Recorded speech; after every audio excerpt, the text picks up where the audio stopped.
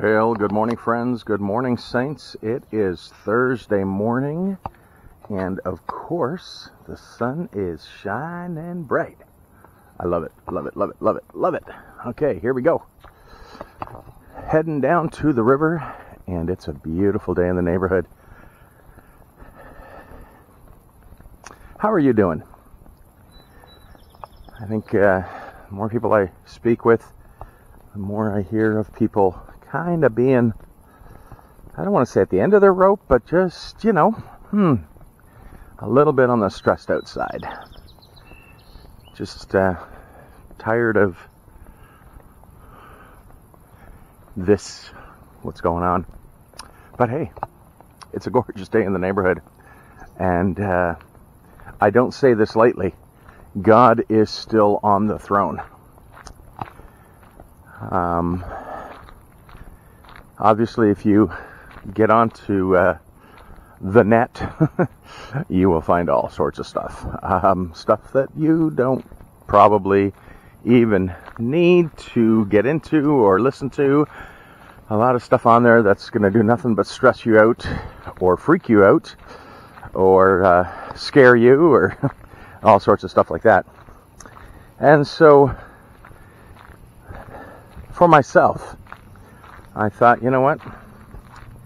Time to look into the Word. And as I do, let me just give you a little bit of a side here. I'm walking down this morning and I see, oops, I'm falling here, some beautiful flowers here. Aren't they gorgeous? And there's just 3 or 4 of them here. And they are all facing the sun, as if they're looking for an answer as well. So I was looking for an answer.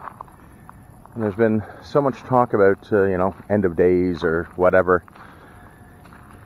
So I opened to the book of Revelation. And I love the way that God answers. I love the way that God responds to his people. So I turned to the book of Revelation and I'm like, okay, God, what do you have? What's the answer for me for today?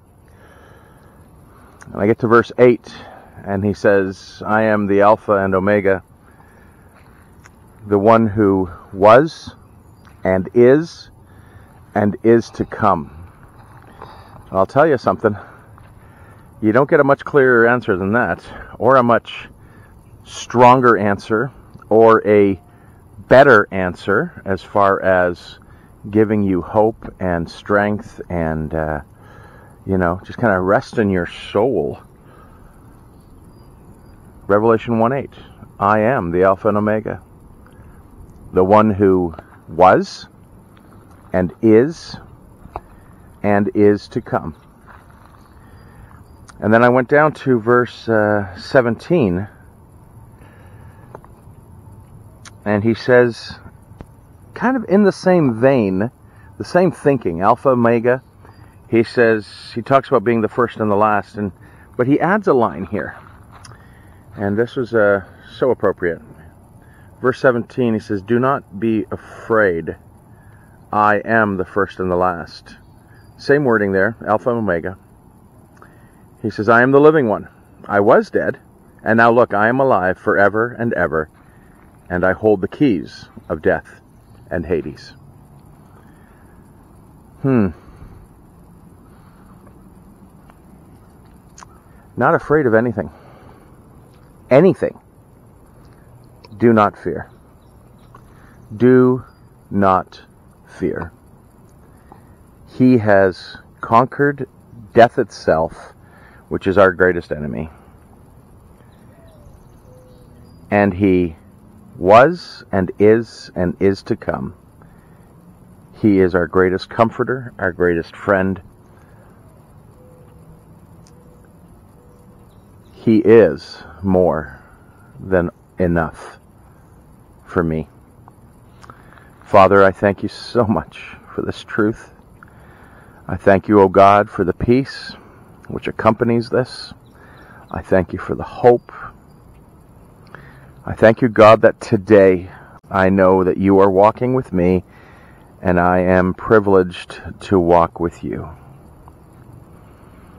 And so, Father, today, as I walk into an uncertain world, I walk in confident that you are with me, and that none of this is a surprise to you, and you have more than enough, because you are more than enough for me. Love you, and love living this life with you. Thank you, Jesus. Thank you, Jesus. Amen. Amen. God bless you, each one.